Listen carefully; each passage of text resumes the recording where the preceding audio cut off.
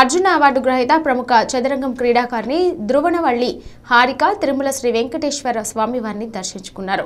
VIP విరామ సమయంలో స్వామివారిని దర్శించుకుని మొక్కులు చెల్లించుకున్నారు. దర్శనానంతరం రంగనాయకుల మండపంలో వేద పండితులు వేద ఆశీర్వచనం చేయగా ఆలయ అధికారులు స్వామివారి తీర్థ ప్రసాదాలు అందజేసి పట్టు వస్త్రాలతో సత్కరించారు. స్వామివారి ఆశీస్సుల కోసం తిరుమలకు వచ్చానని హారిక తెలిపారు.